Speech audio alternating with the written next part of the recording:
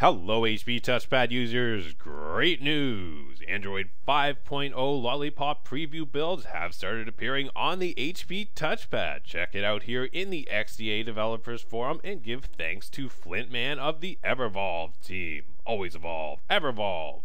Come check it out right here and of course read the full OP. Now this is a preview build, so it's not quite ready to be your daily driver, but it is really quite functional. It's great to check out the Android 5.0 interface. I'm going to take you on a little tour and explain how to get this installed for yourself. Well, let's check it out. First off, before getting started, always read the entire OP. Important information will be disclosed to you here. For those who don't know, Evervolv is an Android open source project ROM. We're fully open source and encourage it with no restrictions. The work put into this ROM is community driven, and Evervolv project is made up of numerous members and contributors. Give thanks to all of them. Check out all the important information right here. Now, first off, what is and isn't working? The Bluetooth is currently fixed in the latest builds. There may be some issues about sharing, so check that out down below. There is a note about that. Camera is not currently working, but could be working by the time you're checking this out.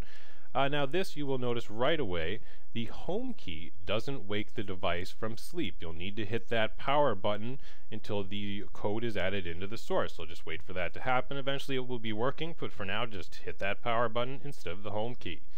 4G models are not currently supported. Here's the links to their GitHub, Garrett, Evervolv website, Twitter feed, and IRC. Now let's take a look at the download section. Always get your latest download links from the OP here. This is the current build I'm on. There may be newer ones by the time you're checking this out. Now, Flintman notes right here that you can get the latest twerp version, which he recommends using with this ROM. He says that some data media recoveries don't boot properly. You can't access the boot partition properly, so he says get this twerp recovery. I've tried the Philz one. That seems to work fine, but I always get what the developer recommends. I'm going to show you how to install this anyways, so please stay tuned. Next up, don't forget to please read all the important notes by the developer. Keep in mind this is a preview build in its early stages. It's great to check it out and have some fun with, but you want to stick with the regular KitKat builds as your daily driver at this point. There will be lots of builds coming out, so just wait till they get a little more mature, and Lollipop will be running great on every device. Just wait and see. Just a little FYI to everyone, the Bluetooth is working, but there's some issues with the sharing, so you might want to keep an eye out for that. It may be fixed in a newer build. And be patient, there's going to be errors, and the first time you boot it takes quite a while, so just be very patient when you're booting that first time. It may take a few minutes. You're probably not in a boot loop. Just put it down and wait for it to boot. Next up, you'll want to get this GApps here, which he recommends, but there is not a link to it, so look in the video's description. I posted one, and here it is, the CM12 Android 5.0 link right here. Just download that latest GApps package. You'll need it to flash the ROM. We're going to take you through that in a moment. So stay tuned. Now keep in mind it's not running on the 4G touchpads yet, but should be sooner or later. Flintman has a great Android 4.4 4G version. If you want to check that out, I'll add a link in the video's description as well. And of course, thanks everyone who made this possible. Lots of talented developers involved. And donate once in a while to show your appreciation to these incredible developers bringing us Android 5.0 on this 3-year-old device. Just incredible. Thanks, guys. Now I'm going to take you through a little install guide, and I'm going to take you on a tour. Check the video's description for a time code if you want to skip ahead. Don't forget to hit that like button. In order to get the latest Lollipop builds installed on your HP Touchpad, first you'll need to have the latest Android 4.4 data media builds installed. I have a full guide that'll get you there first using Jcsullins' latest and greatest creation, the TPToolbox. Now this guide will take you through the entire process. You'll need to have Android 4.4 installed. This will explain what the toolbox is, what data media builds are, and answer all your questions on installing it and take you through step by step. There's 2 videos at the top that'll explain absolutely everything. Go through this guide and make sure you have that installed. Once you've got it ready, we're going to need to install this ROM and GApps package by flashing it through the recovery. Now I have an older thread that explains flashing files through recovery to install the new ROMs. I have a video about that here. I'm going to do some updating to that, so check that out too if you're not familiar with the procedure, but I'm going to take you through step by step. So once you've got Android 4.4 installed, you've got your data media recovery installed, you're going to go back to the Evervolv thread. You're going to download the ROM here. The latest ROM will always be located in the download section, so check it out. Download your ROM. And then, of course, download the Gapps package. This will all be linked in the video's description. Download them to the desktop of your computer. Now, you can also get the twerp recovery that's recommended here, but some of the other data meter recoveries can flash it as well. Now, I recommend putting it in a folder. Here, I've got it here. Here, I've got my ROM, my Gapps package, and Philz twerp recovery. Check it out. Put it in a folder. Plug in your HP Touchpad. Here mine is. Open it up. You're going to want to put it into the internal storage. Create a folder, and I just dragged and dropped my folder over. Create a folder, put it in there so you can find it easily. I called it Evervolv 5.0, and you'll need to confirm that you have the ROM and Gapps package in there, and the Philz twerp recovery if you want to grab that as well. Once you have the files all located on your touchpad in the internal storage, you can reboot the device into recovery and flash the files. I'll show you how to do that now. If you've already done this before, skip ahead and I'll show you a little preview of Android 5.0 on the touchpad running. Here we are in Philz Clockwork Mod Recovery. First up, make a backup. Go to Backup and Restore and click Backup to SD card. This will back up all your apps and your setup. You want to definitely have a backup when trying out preview builds in case you want to get back or anything goes wrong during your install. You'll be happy you made it. You can restore it just from the menu underneath. Here's all my backups. Very easy to do. Please make one.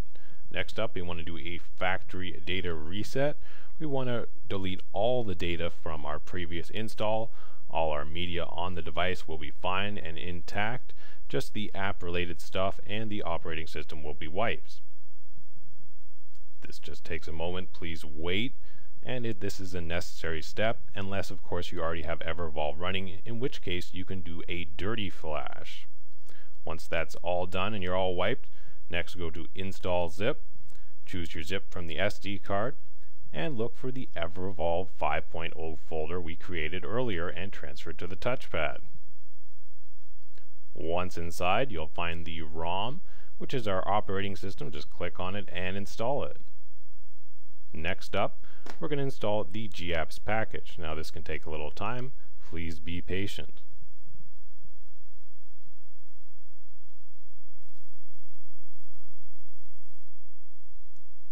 Once complete, click the screen, go back to Choose Zip from SD card, and we're going to again go to the Evervolv 5.0 folder, this time looking for the Gapps Lollipop package. There it is. Click it to install it and wait for the install to complete.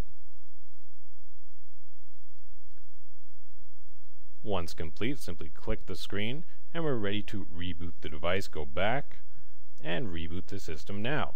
Now this first boot can take quite a long time. It can take like 5 to 10 minutes. Don't be surprised. Just wait through it and eventually you'll be greeted by the startup screen and you'll get started with the Lolipop Android 5.0 on the HP Touchpad.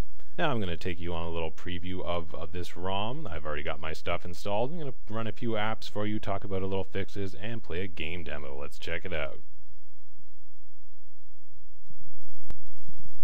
Here we are. I'm going to show you my Android 5.0 setup and the most common app usage. Swipe up to unlock. I'm running the Go Launcher HD. It's nice and smooth on my home screen here.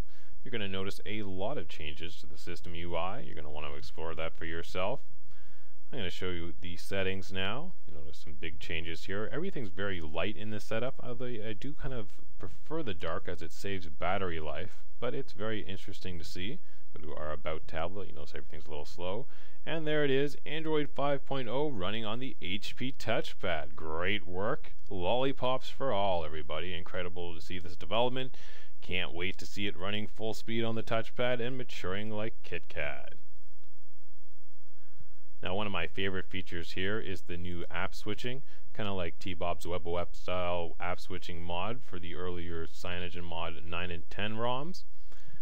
Battery drain's a little high in this preview. Of course, we're going to see that improve over time. Just incredible to see this. It's, of course, running the 3.4 kernel, which is known to run a little higher on the battery drain.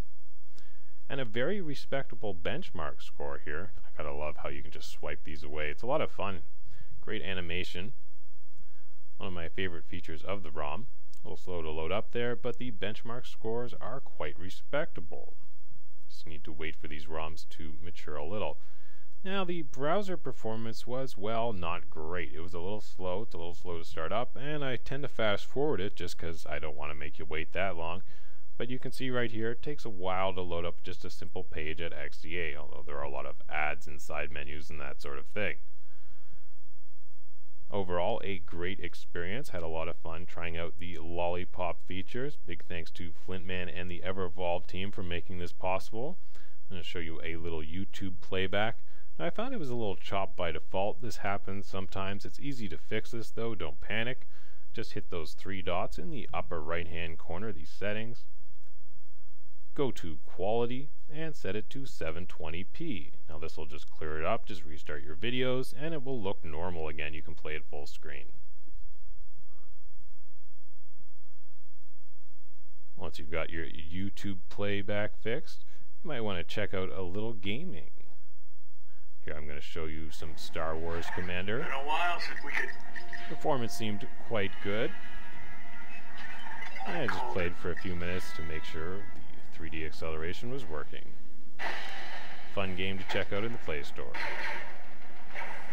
And there you have it, Android 5.0 running in full effect on the HP Touchpad. Big thanks to all our talented developers involved. I'll keep making videos, so please subscribe and like the video so more people will see it. Thanks for watching, everybody.